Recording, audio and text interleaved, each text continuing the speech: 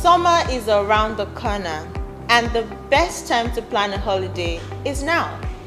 Holidays are a good time to unwind, take a break, and get refreshed after a long period of activities. However, they are generally expensive.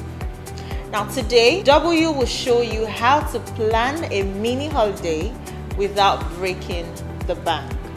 Firstly, set a spending limit. Money can be very volatile. A naira here, 10,000 naira there, and then boom, the whole money is gone. To avoid this, set a spending limit.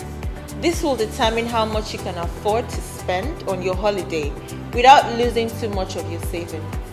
Secondly, choose a budget-friendly location.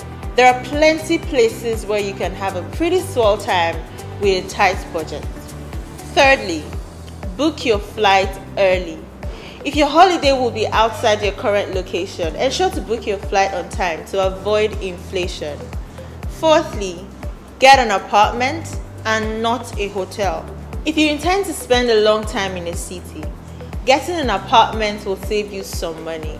Get an Airbnb or search out short-let apartments in the area. Here you can also cook and limit the way you spend money on outdoor eating or buying food from the hotel. Don't fret if you cannot still afford this budget-friendly vacation.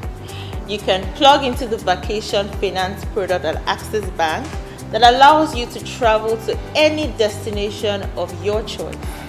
If you enjoyed this video, kindly follow, like, share, and drop a comment.